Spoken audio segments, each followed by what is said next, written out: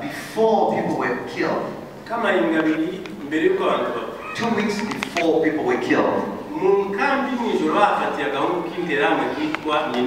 around the night, they kept one boy there from TEGERA Militian. They brought to us, we asked him what's going on. We just took him and we reported him to the military. We knew they were coming from Congo and they come to spy the camp. We went to the United Nations and told them. We went to the government and told them what we heard. But we didn't have really all the information in place. But it was indicated that shown that those people will flee, that they might come and come to attack us. So if you can read that,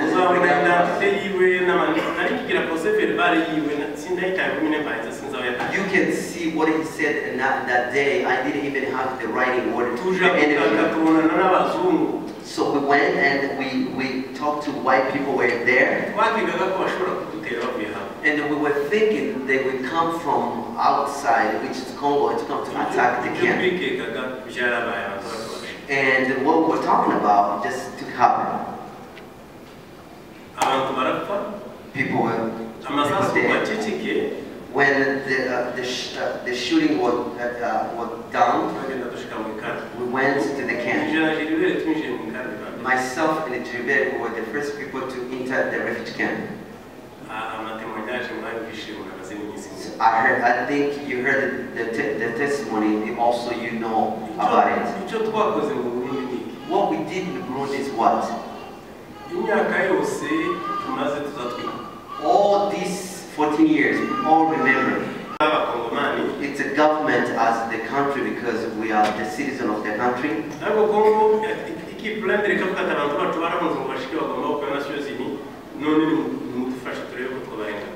The Congo go and ask them, so our people are under protected with the United Nations, and the United Nations help us how we can bring the justice to our people. Or maybe the Burundi as a government where we well. Or the Burundi can write that statement said the Congolese were fleeing in this country, then when they get here, they get massacred, they get killed. They said, there we can accept that because come from the country exchange. If you can ask the Congo as government to go and at the time we wrote the letter to Congo. We asked them to help us on that issue. But they didn't even respond. They didn't respond up to now. Why Congo didn't respond to our request? Research has been done, even was now published. It said that one of people who attacked us was Congolese. And some of the Congolese behind them, which was in the power, told them to go to do so.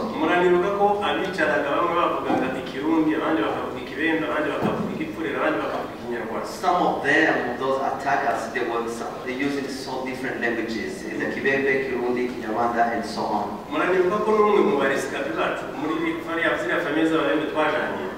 You remember even those of one of the family, the Babembe family, together.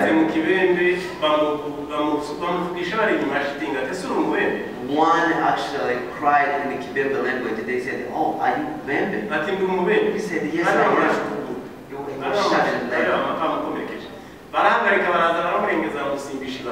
They took him, they rescued him, they took him because they were taught with him in the same language.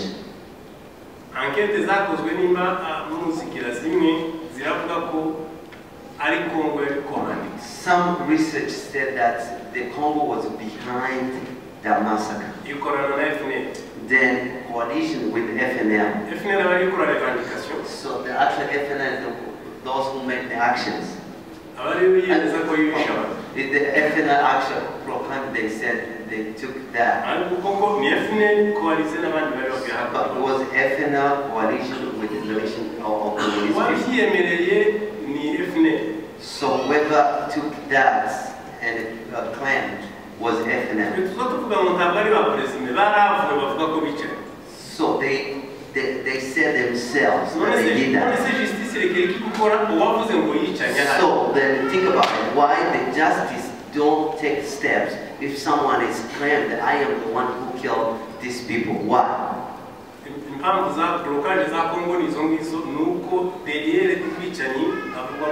So the reason is because some of those who commit the massacre is Congolese behind that. But always Congo came and supported us when we had the conversion.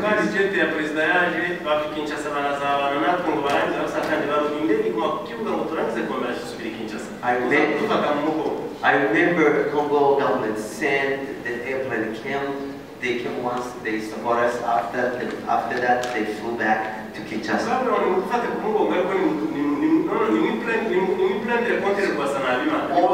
Always ask them, we recognize your presence, that's okay, but can you help us to plan, to write that we can ask the justice for those people who want it? Because they know what behind that, they keep quiet. Burundi as a government. When the FNL came to the power, Pastor Abimana was welcomed to the government. Now he's one of the workers. So he's now among those parties in power now in Burundi. Rwasa is the vice president of Congress. That's the very power position in the country. So they said that they put Rwasa on the power that he can eliminate all those militias.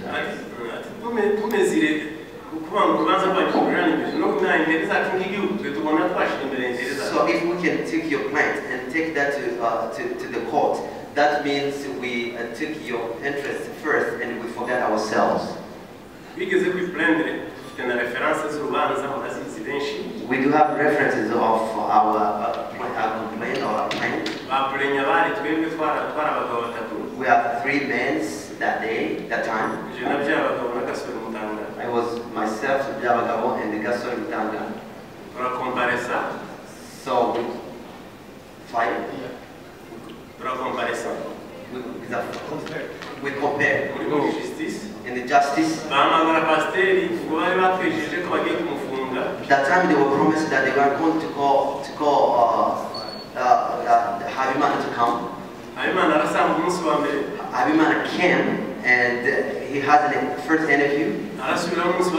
He had the second interview.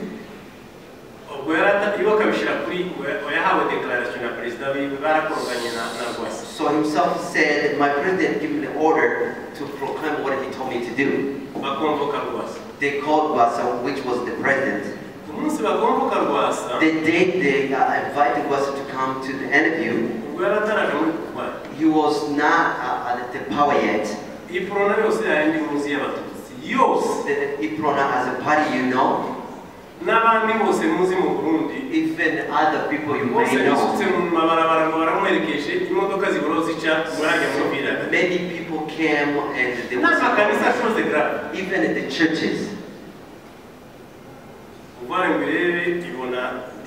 When the power see that, they said, oh,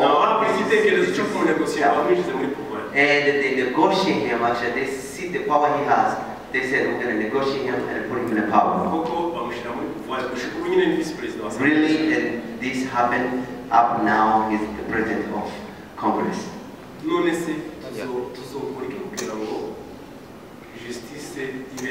Now, what we're going to do that we can have the justice. We will never quit doing the commemoration. Where is all the money? We will keep reminding until those interests that Burundi as a government has will go down. Even this are you doing here, I remind this national community. Those are causes not come from us. These come from the area or the place we came from, and also the United Nations. But also it's the problem among ourselves. You see the Burundi as the capital and Bujumbura as capital and the Uvira, they're not far from each other. No one day among these 14 years, the Uvira never do this commemoration. Never happened in Bukavu as one day he said he did that. Kinshasa always have the commemoration day like this, and even the people in the power can and be part of that. In our home, which the village we came from, they never do the commemoration. They did once when Kumino was the Kamombo village. Other people didn't because they knew the Congo is behind that. But we asked them if Kinshasa people, and the power even come and support them. Why you guys live in Uvira or live in the mountains can't do the commemoration? And we always say that if we do the commemoration, it's a reminder. We remind them.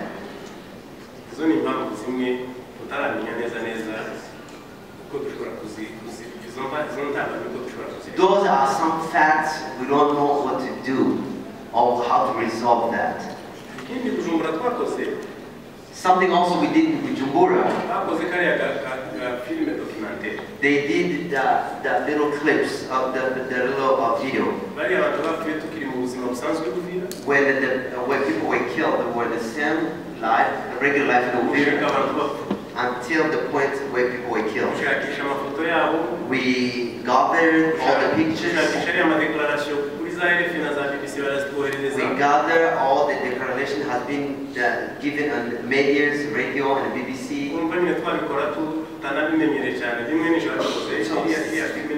Some of those I did myself, which is I didn't even have expert on that.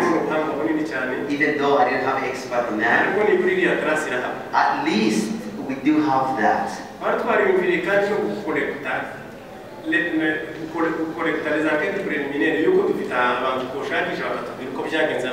So we were also thinking maybe to have an interviews with those true Congolese who knows the facts, what happened. But if this can happen, even in Burundi, one of the presidents in Burundi even gave us the true facts, what happened. At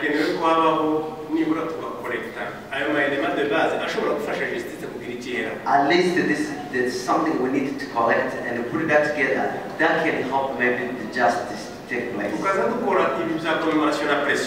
when we do this commemoration with the pressure, and at least to show that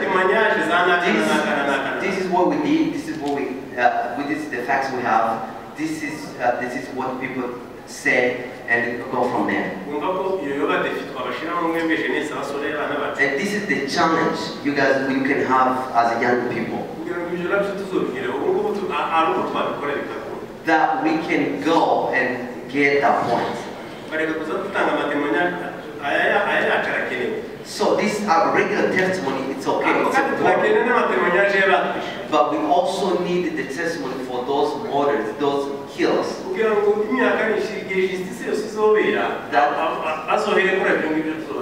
When the year comes, when the justice will take place, then we have at least those signs.